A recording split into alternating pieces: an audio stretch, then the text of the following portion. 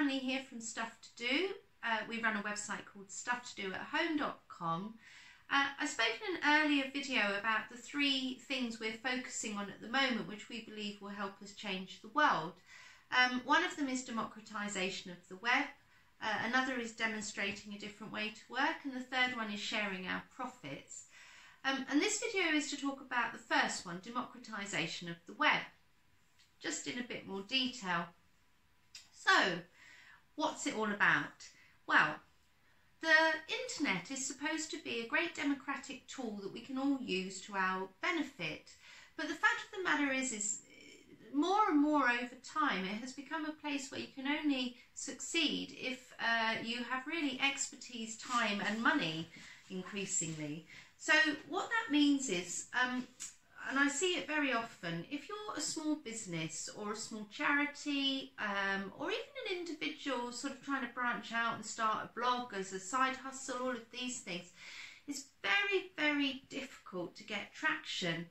And there are a wealth of resources out there, but of course these people who are providing all of these resources for free, you know, how to do digital marketing, are themselves blog owners. So what they're doing is giving you loads and loads and loads and loads of content because they want you to keep coming back and coming back and coming back to their own website or social media pages.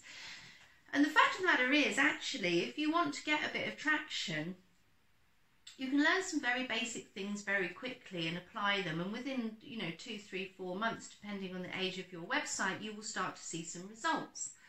So one of the ways that we want to help democratise the web is to, completely free of charge, is teach people this stuff, these quick and easy methods, quickish and easy-ish methods, and also give access to our experts within our business via webinars and sort of training courses and things like that, all free of charge.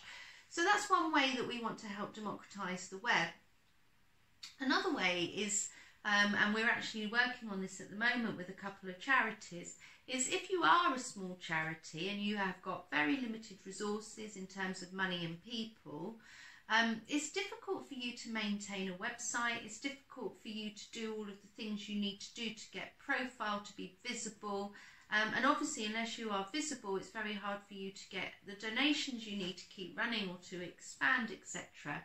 So what we can do, because we have our team of in-house experts, we have writers, we have editors, we have digital marketers, all of these things, we can actually kind of do that for you. So it's almost like we host your blog. We write and host your blog for you. We don't charge you, we do it completely altruistically. But what it means then is we can link those pages back to your own website, which means that if people are engaged by your story and what you're trying to do and are compelled to donate, we can point them in that direction exactly. So that's the second way we're sort of helping democratise the web. Along the way, of course, those people will also learn a little bit. So they may choose to take their blog back onto their own website, and they're very welcome to do that if that's what they want to do. The third thing that we're doing that is separate but equally important, I feel, is we're trying to help older people or more technically challenged people have a voice on the internet. Because if you think about it, the internet now is the primary way that the majority communicates. And if you're, uncomfortable with technology, you might not be able to engage with your social groups, with your communities. It might be really difficult for you. So we're trying to help people with training. So we're building a sort of whole youth arm. And one of the things that we'd like to pioneer is sort of partnering up the younger people with the older people so they can sort of be their IT help desk and help them with using the technology, getting set up on Zoom, things like that. And also on our own website, stufftodoathome.com, we've made it really easy to add an idea. So anyone who's got an idea but certainly would never be able to run a blog or want to run a blog could still get their ideas out there and be heard. And even if they're completely uncomfortable with the internet and don't want to even have to go and type into a web form, well, we can arrange a call with one of our writers and they'll get the idea from that person and they'll write the page on their behalf. So these are all different ways that we're looking at making the internet more accessible for everybody.